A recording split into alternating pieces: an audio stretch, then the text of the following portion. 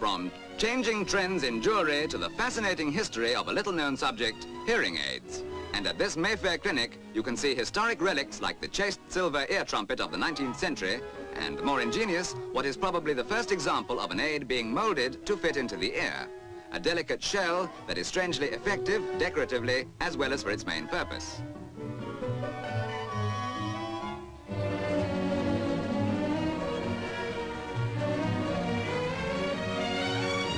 Today, although hearing aids are smaller and more efficient, the trend nevertheless is towards disguising them, as in the case of this Alice band hair clip.